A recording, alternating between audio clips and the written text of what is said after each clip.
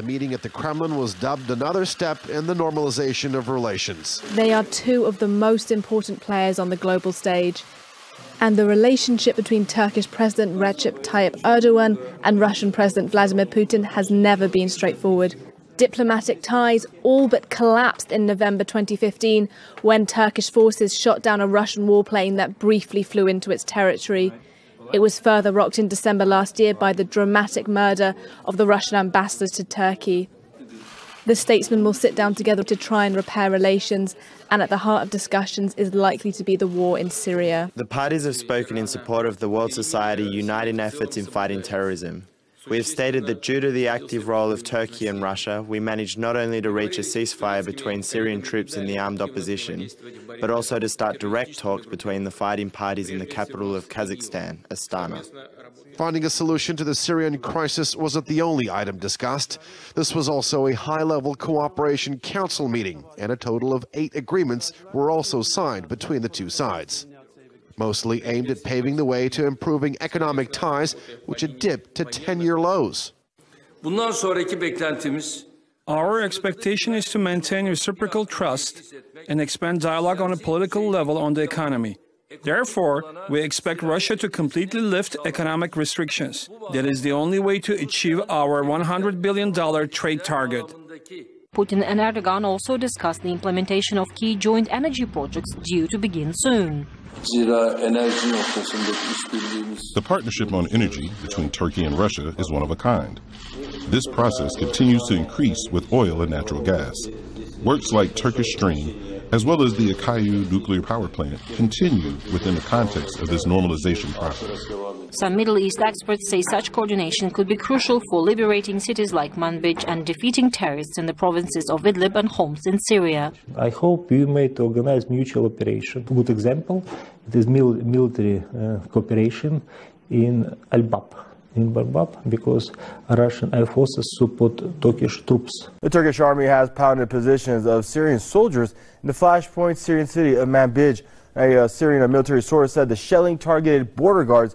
Attack claimed lives of several people and wounded many others. And this comes as Syrian army units backed by Air Force carried out special operations, killing several militants and destroying supply routes of al-Nusra Front terrorists in the countryside of Hama and Idlib. Meanwhile, Turkey is alarmed as Washington deployed Marines in Syria and pledged to use Kurdish forces in the fight against Daesh in Raqqa. Turkey strongly opposes U.S. plans, saying this will negatively affect bilateral ties. The Syrian government has called on the United Nations to force Turkey into leaving the Arab country's territory.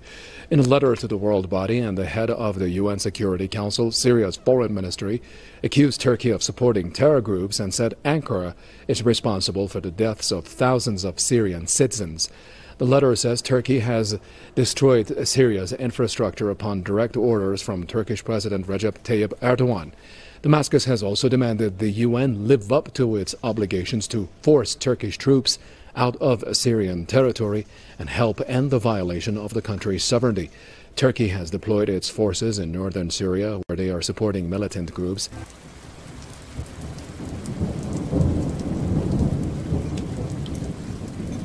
Iran's ambassador to International Atomic Energy Agency says Israel's nuclear weapons are a threat to global peace. Reza Najafi made the remarks during a meeting with the IAEA Board of Governors. He called on the agency to take Tel Aviv's nuclear program into serious consideration. Najafi further criticized the Israeli regime for ignoring the international outcry against its development of a military-based nuclear program. Israel is widely believed to possess hundreds of nuclear warheads and has not signed the Non-Proliferation Treaty. Tel Aviv's Western allies, led by the U.S., have on several occasions voted down IAEA resolutions that demand the inspection of Israel's nuclear weapons sites. And President Trump also faces a long list of growing foreign policy challenges from the Middle East to Asia. And as George Thomas reports, the latest missile tests by rogue nations North Korea and Iran are only complicating and making matters worse. Coming soon to a theater in Iran, Battle of the Persian Gulf 2.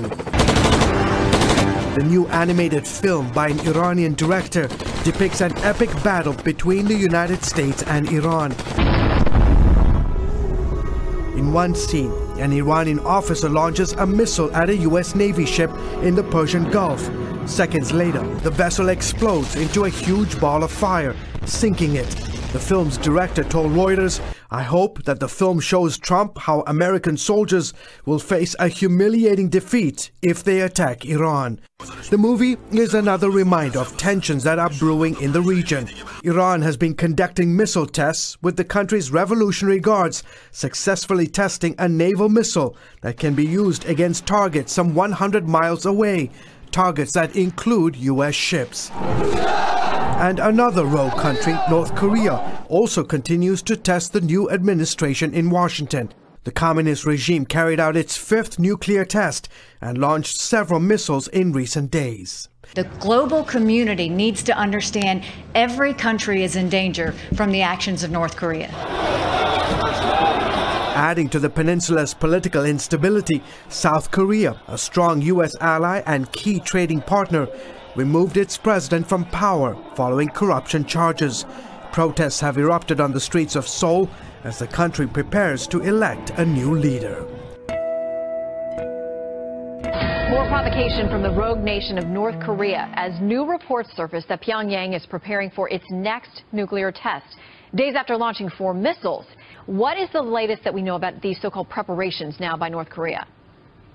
Yeah, concerning stuff, Shannon. The reports come from a reliable U.S.-based North Korea think tank that we have used extensively in the past. They are looking at satellite imagery just taken over the past 24 hours or so, and they are seeing activity, as we have seen in the past, at a site in North Korea where testing has occurred, a sign, in their words, that Pyongyang could conduct a new nuclear test at short notice.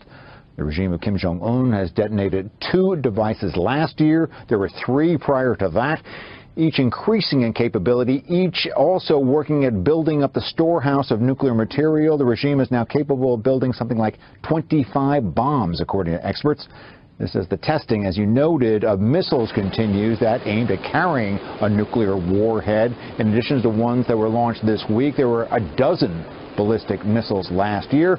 Missiles getting closer to hitting the United States. All of this activity, Shannon, banned by the United Nations. Philippine President Rodrigo Duterte threatened to put Mindanao under martial law if officials don't work harder to fight criminal activity. In his meeting with local government units on March 9th, Duterte asked local officials to help him keep the peace in Mindanao. Duterte said only local government officials can keep terrorism, criminality, and illegal drugs from worsening. He urged them to be more proactive in fighting those issues by using their power to supervise the police and ensuring peace and stability. Duterte emphasized that he doesn't want to reach the point of having to declare martial law and stripping local officials of their power, but if he does, it may, quote, last for 20 days or for 1 year.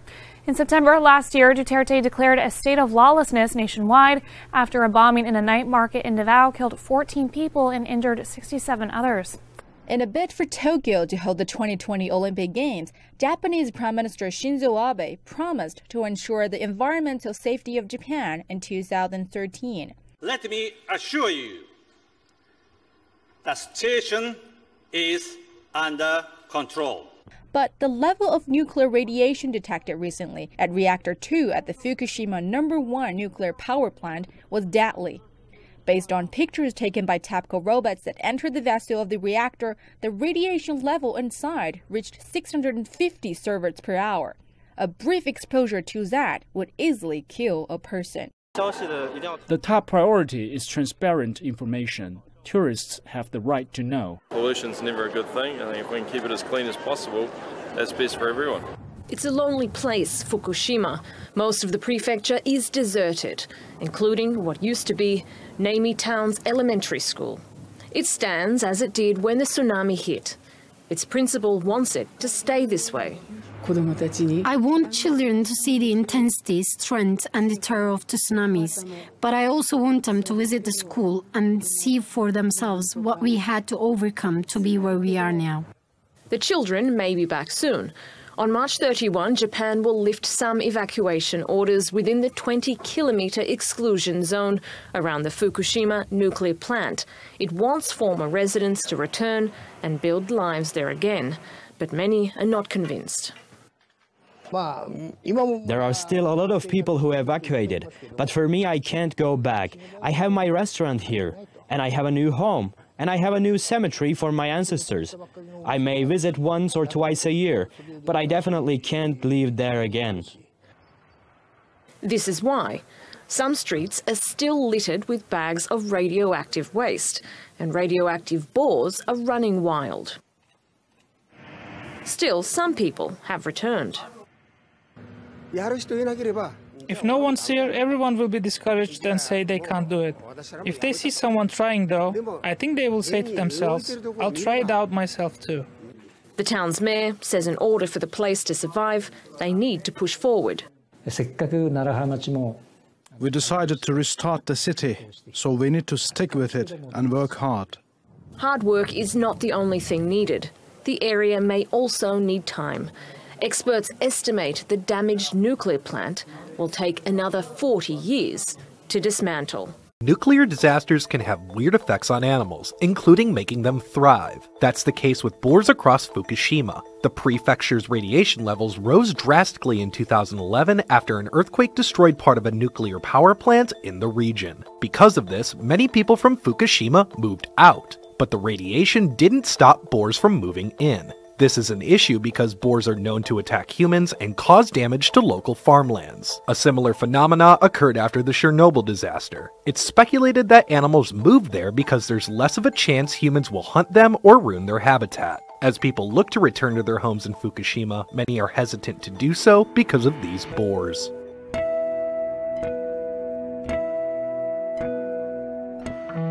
A recap of our breaking news story this hour. A second attack in Dusseldorf in less than 24 hours has left one person injured. Police say the suspect of today's incident is still at large. RT's Daniel Hawkins reports from the scene. Police have confirmed that there is one casualty. That's an 80-year-old man who's been taken to hospital with some sort of stab and cut wounds. He was attacked in a car park with an as-yet unidentified weapon. We initially heard reports of it being a machete. That has now been corrected by police. He has been taken to hospital. As we say, his injuries are not life-threatening at this stage, but there is a manhunt underway with one suspect confirmed so far. This is what the police have told us. We're conducting a manhunt at the moment. There's no indication that this latest attack is connected to yesterday's axe assault. These two attacks obviously come back to back in less than 24 hours. There's also been another attack in the city of Magdeburg where it's alleged that two men attacked the occupant of a car with weapons. They are also being hunted by police right now. So several incidents, no confirmation from police, no indication that they are related in any way, and no confirmation yet that any of them are terror related. It's very important to stress that, but nevertheless these are very worrying incidents, and we heard earlier from one witness who was at the scene of one of them. Because so many security staff started running out, I thought at first that something had gone off. I really thought my life was over. I simply collapsed. I couldn't breathe. I thought, what is this? I didn't realize what was going on. Even now, I still don't realize. I need a day or two for that. Thousands have gathered in Washington, D.C. today to protest the Dakota Access Pipeline. This comes after the Trump administration's decision to resume its construction back in January. The rally was spearheaded by Native American tribes who say their struggle is now more than just about the pipeline threatening their existence. They say it paints a broader picture of disrespect for the rights of the indigenous people in North America.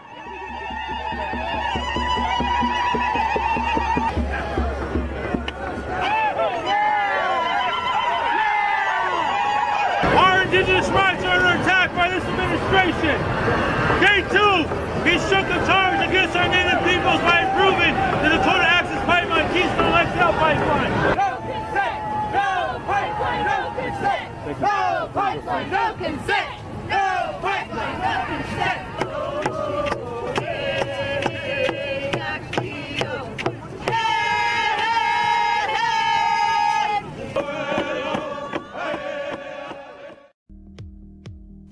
chief of the Environmental Protection Agency, Scott Pruitt, said Thursday he does not believe carbon dioxide is a primary contributor to global warming. This is a statement at odds with most scientific consensus. Pruitt said measuring the effect of human activity on the climate is very challenging. He believes there's tremendous disagreement about the degree of impact of carbon dioxide and other greenhouse gases. He stated, "I would not agree that carbon dioxide is a primary contributor to the global warming that we see." On Thursday, EPA Administrator Scott Pruitt said he believes Congress should weigh in on whether carbon dioxide is a detrimental pollutant that should be regulated. He also pledged to reduce regulatory uncertainty for U.S. industry. Pruitt further said the Trump administration will make an announcement on fuel efficiency standards for cars. He emphasized that he and Donald Trump believe current standards were rushed through.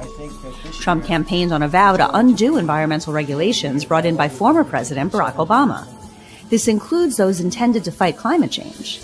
Trump's pledge was focused on boosting U.S. businesses, including the oil and gas drilling and coal mining productions. One of Australia's first and most influential climate change organizations announced this week that 12 years after its founding, it will be shutting down in June. John Connor, the CEO of the Climate Institute, claimed that after a major longtime donor discontinued its support, the Sydney, Australia-based organization failed to find sufficient backing to replace those funds. Connor suggested that the recent shift in political winds towards fossil fuels had left potential donors reluctant to back what they viewed as a losing battle. There's a new propaganda rap song for China's Communist Party. This time, it's about the 6 small issues President Xi Jinping is watching.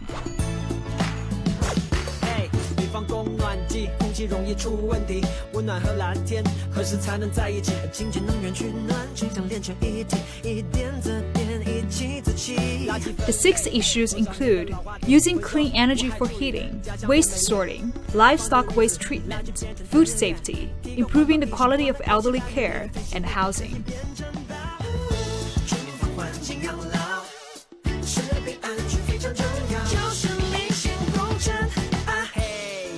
The song, released by government-run Xinhua News Agency, came out during the Communist Party's annual legislative session.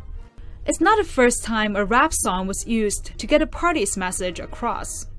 In the end of 2015, the state broadcaster CCTV released a rap song to celebrate achievements of a party organ. Earlier that year, Xinhua promoted a jaunty English language theme song about the importance of the government's 13th five-year plan. You want to know what China's gonna do? Let's pay attention to the Shizanu, the Shizanu, the Shizanu. Everybody's talking about the Shizanu. Is Pope Francis signaling that he's open to the possibility of ordaining married men as priests? Well, the pontiff made comments to a German newspaper saying that while he prefers a celibate priesthood, married men of faith could be an asset to the church, especially in remote communities facing a shortage of priests. The Pope, however, did stop short of actually endorsing the idea. And Leland, you know, we've heard so many things from this Pope that are very new and different. Unbelievable. And so people start to hear these ideas and they think, wow, this is a different conversation. Oh, it's a totally different conversation. I was in St. Peter's Square the night that he was elected Pope, and people kept talking about how this is a new age of the Catholic Church. Different. And I don't think anybody then even had an idea of how different things were going to be. Malaysia reported an outbreak of the bird flu virus. The World Health Organization for Animal Health said Wednesday, March 8th, that Malaysia's Agriculture Ministry reported an outbreak of H5N1. The report said the strain was confirmed among chickens at a backyard farm in the northeast Malaysian state of Kelantan. Government officials later confirmed the virus after testing samples. Malaysia's health minister said Thursday that the highly contagious virus was contained and there were no reported cases in humans. 8 people, including 6 laboratory workers, were reportedly exposed to the virus. They were placed under 24-hour quarantine. Agriculture Committee Chairman Datuk Che Abdul Ahmad said authorities are tracing the source of the outbreak. He assured the public that poultry from the region is safe for consumption. Channel News Asia said more than 1,000 poultry birds were destroyed. The virus was also detected in Cambodia earlier last month. The truth behind Zika is still not fully known. Although the topic of Zika calmed down after the Rio Olympics and Paralympics, scientists have still been busy studying the virus. The World Health Organization lifted the Public Health Emergency of International Concern designation for Zika November 2016. But according to Consumer Reports, between November 2016 and January 2017, some 4,000 new cases were reported in just the US and its territories. And new risks are continuously being found. For instance, cited in Time, researchers found in a new report that Zika may also cause heart problems. The study's author, Dr. Karina Gonzalez Carter, said, quote, "As days go by and more people are infected, we see different aspects of the virus." Carter goes on to say, quote, "We need to create awareness." A new report is warning consumers that many conventionally grown fruits and vegetables are contaminated with pesticides. But the report might actually do more harm than good. This is the Environmental Working Group's Shopper's Guide to Pesticides in Produce. It ranks the best and worst produce when it comes to pesticide content. For the second year in a row, strawberries top the bad part of the list, also known as the Dirty Dozen. The nonprofit says just one sample of conventionally grown strawberries showed 20 different pesticides. And the other Dirty Dozen fruits and veggies didn't do too hot either. According to the report, more than 98% of samples of spinach, peaches, nectarines, cherries, and apples tested positive for at least one pesticide. The annual list is meant to convince shoppers to buy organic when it comes to certain types of produce. But critics say reports like these could be scaring people away from buying any fruits or vegetables. And at least one study has found the level of pesticides consumers are exposed to via the Dirty Dozen is negligible. For its part, the EWG emphasized in a statement that eating plenty of fruits and vegetables is essential, no matter how they're grown. On Friday, more than 100,000 customers remained without power in upstate New York. After fierce winds toppled power lines and damaged homes and businesses, they were told that some outages could last for days. As crews continued to access the damage, remove trees, and repair power lines after 70-mile-per-hour wind gusts blew through the area on Wednesday, utilities companies reported that nearly 127,000 customers were without power as of 1 a.m. local time. Power companies advised customers to plan for outages extending past the next 24 hours and in some areas for multiple days.